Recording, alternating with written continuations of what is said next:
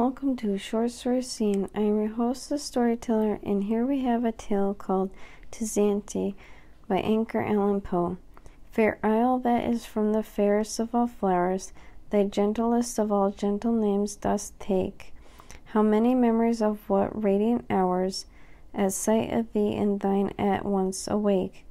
How many scenes of what departed bliss, how many thoughts of what entombed hopes!